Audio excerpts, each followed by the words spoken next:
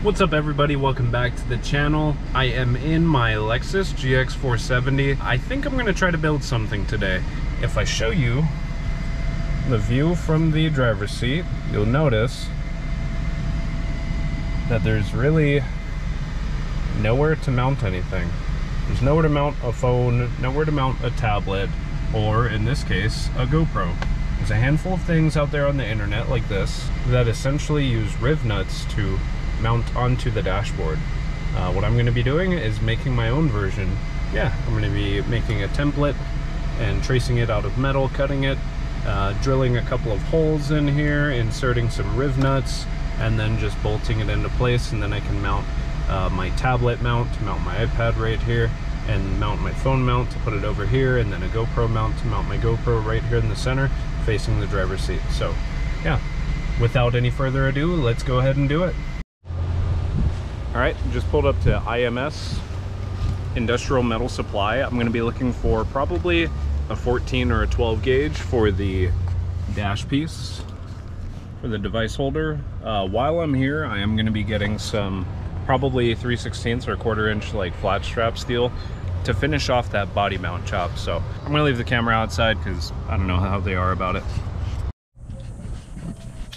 Just got home, ended up getting this sheet of 10 by 10. This is an 11 gauge. Also, real quick guys, how many of you guys want to see some content about my drawer systems? I build these drawer systems for 4Runners, Land Cruisers, and the GXs, of course. So comment down below if you want to see more of these drawer systems.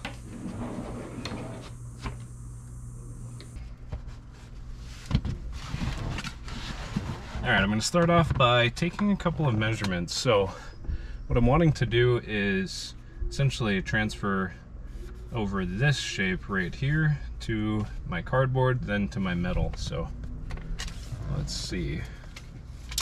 Its narrowest point in the back, I'd say that we've got 7 inches. It's almost 7 inches exactly. So 7.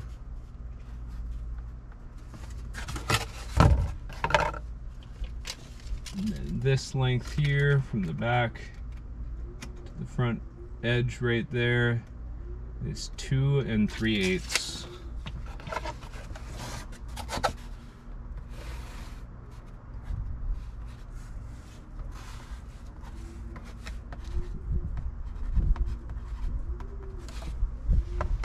And then the widest point here to here, it's going to be 7 3/4. Yeah, 7 3/4.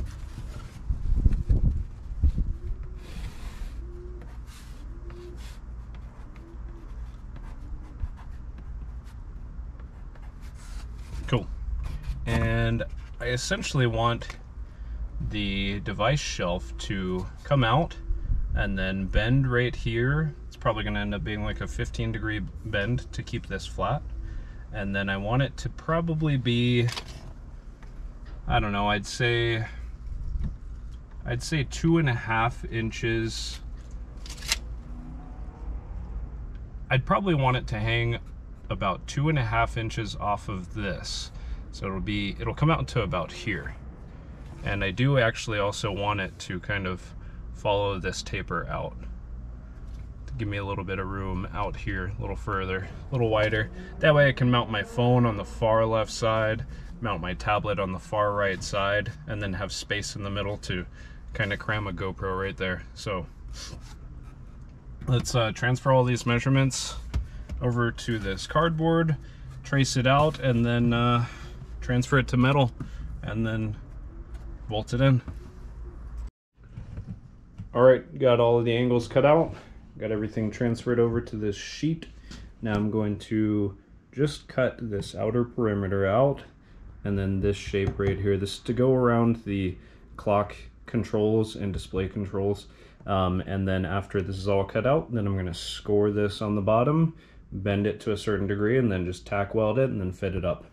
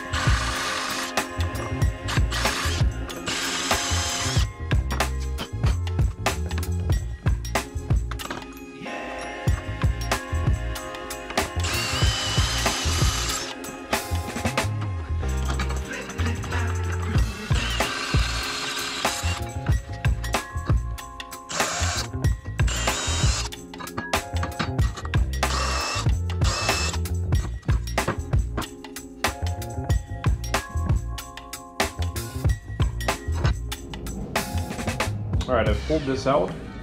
Now I'm going to install the nutserts on the bench. Should stop it from cracking. I'm going to drill this out to, I want to say 3/8.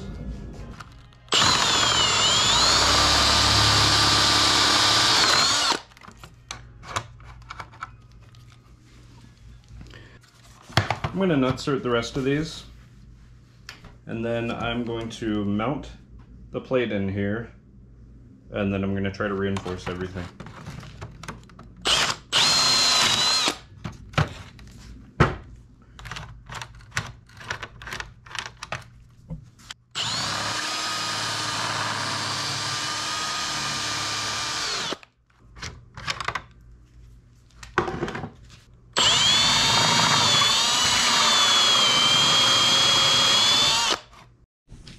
Alright, I got the plate to bolt in.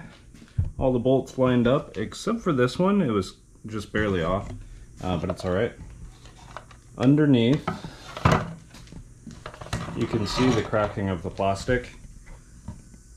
So what I'm gonna do is I'm actually gonna mix up JB Weld, Minute Weld epoxy, and I'm going to essentially epoxy around all of these nutserts and all of the cracking parts. Let's epoxy it.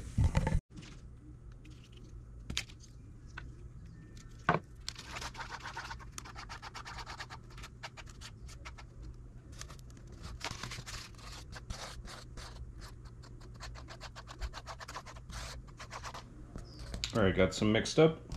Start applying it.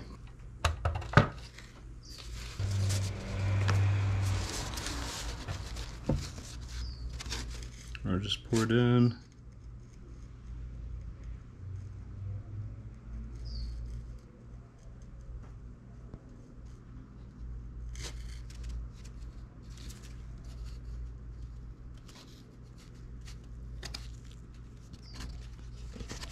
Oh, this epoxy's already setting. It's already hot. Yep, it's set. Come on, come on.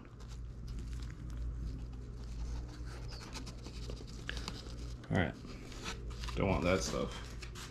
I'm gonna have to mix a new batch for this side. What I could probably do is actually pour the JB Weld straight in here and then just mix it in there. Let me try that.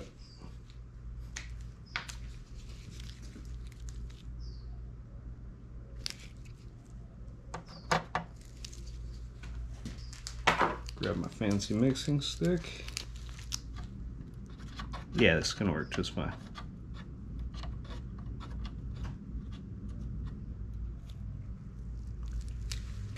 Alright, got it epoxied here and there. Just gonna let this set up for about 15 minutes and then come back out, check it, and then I should be able to do the final install.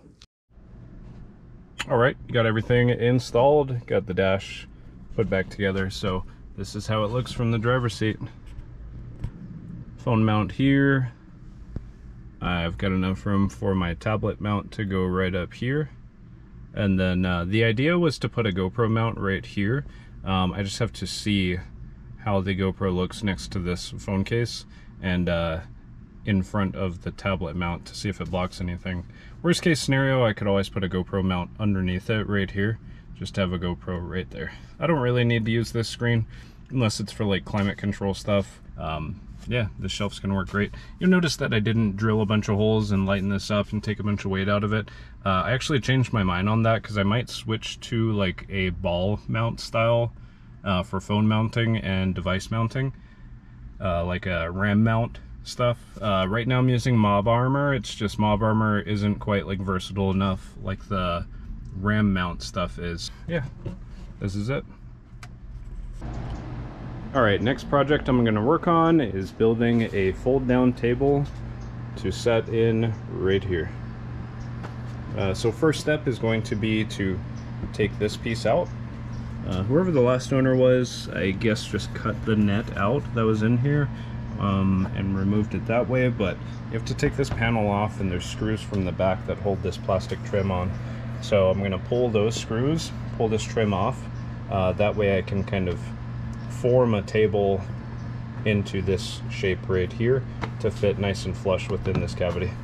Let's go ahead and pull this off. I know that I'm going to have to pull this toolkit out, and then from there I should just be able to pop plastic panels off to then start removing this hatch cover.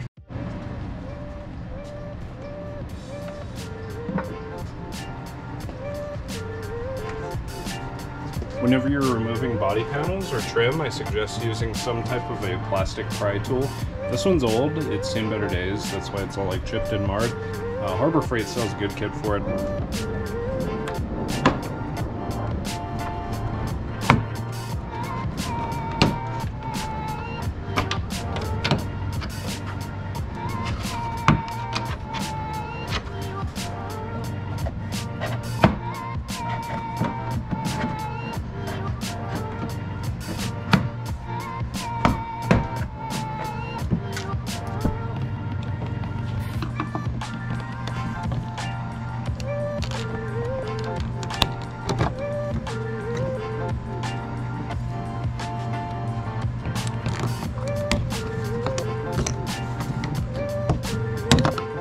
Pretty cool.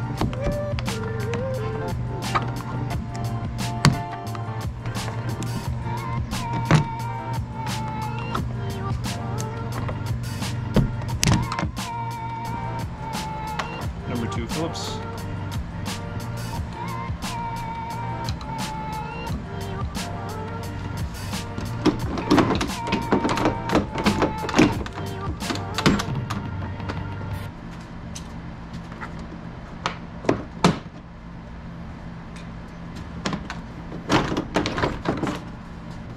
Alright, so it's pretty much these screws that need to come out, and then that plate's going to be able to just drop right out of there. I did lose a clip, so I'm going to go grab it.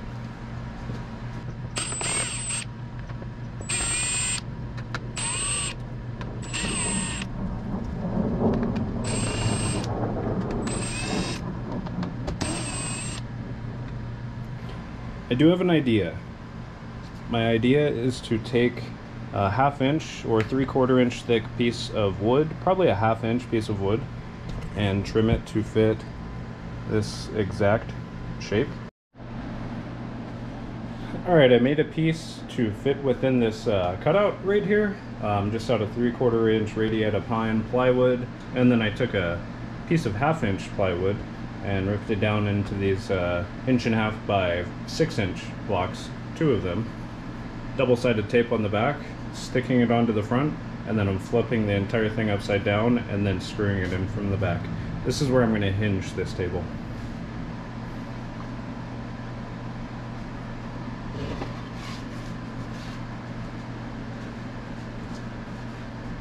Alright, now I can flip it over and then screw these in from the back. Left to right, it looks like I need to take a little bit off of right here and then right here. These are the hinges I'm going to be using. I'm going to take that material off and then secure it with these hinges. Alright, got the hinges on, and then I got the panel back onto the GX. So it hinges from here just fine. All I need to do is secure it somehow with either a cable or a support underneath. I'm probably going to go for a cable. I might even one day add like a strut to it. It's like a gas strut. I don't know, I might just do a cable. Cable or a chain, like a skinny chain would be good. Alright. This table is done.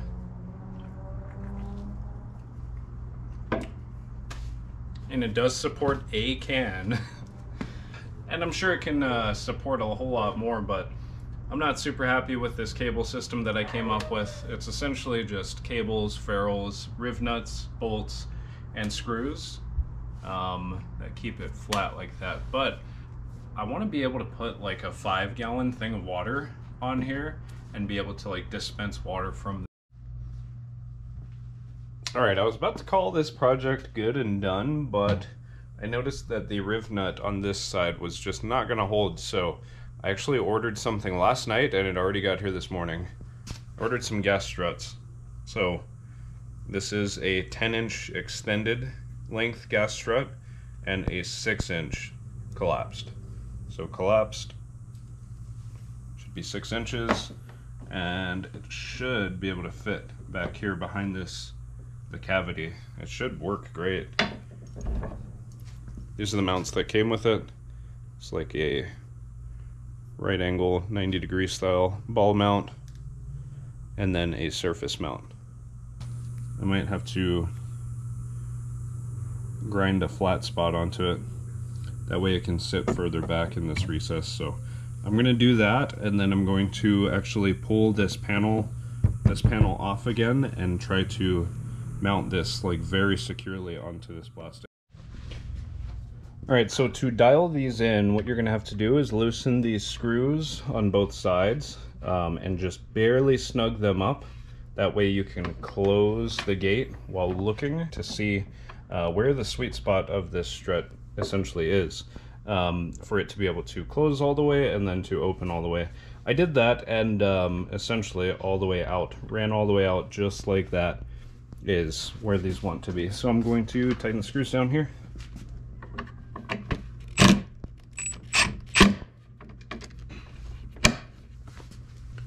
To release these, all you do is put a flathead behind this little spring clip right here, a little bit of pressure, and then pull the strut away from the ball mount.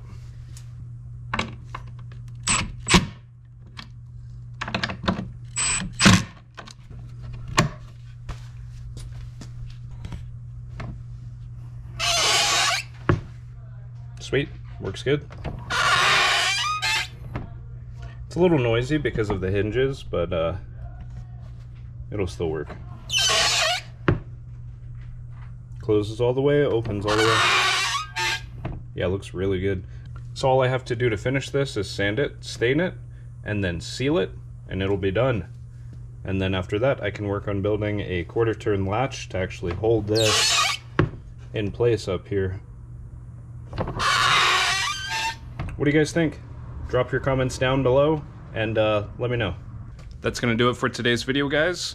As always, like, comment, subscribe, stay tuned for more content, and join the ride. Let's see where it takes us. Later.